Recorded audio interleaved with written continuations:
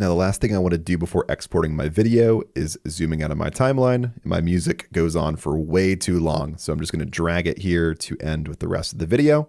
And then I'm going to go up to the top right and click on Export.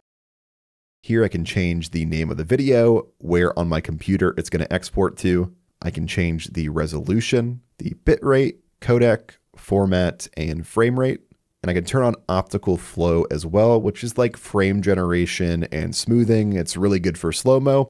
I'm not going to use it for this project, but it is pretty cool. You can sync exported videos to a space. If I scroll down, I can also change some of the audio settings, GIF, captions, and whether or not I want to check for copyright. Before I hit export here in the bottom right, I can click on this button here that says Edit Cover. And I can find a frame in my video by using the slider, say maybe this one right here. Then I click on Edit. And it opens up almost like a miniature version of Canva or Photoshop. And I'm able to design a thumbnail directly in CapCut before I export. On the left-hand side, you have different templates, design, you can upload stuff, add text, shapes, stickers, different frames, a collage, or even a brand kit. I think this template here looks pretty cool, so I'll click on it.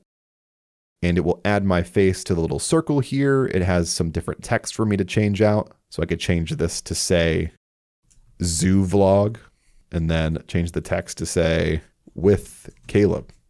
And I'll delete the get text here.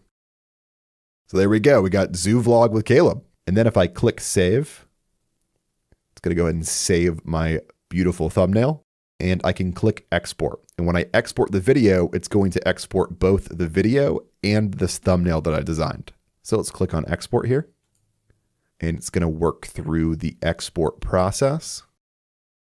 All right, we're here today at the Cameron Park Zoo in Waco. And there we go. Our video is now done. We can directly share it to TikTok and YouTube. And it's also going to automatically generate a TikTok video size for our video. All right, we're here today at the Cameron Park Zoo in Waco, Texas. It's been around since 1993. This is pretty cool that it does this. It's obviously going to have some issues here and there because it's AI going through your footage, trying to figure out what to center. So I would recommend obviously going in and doing this yourself. I'll click cancel here.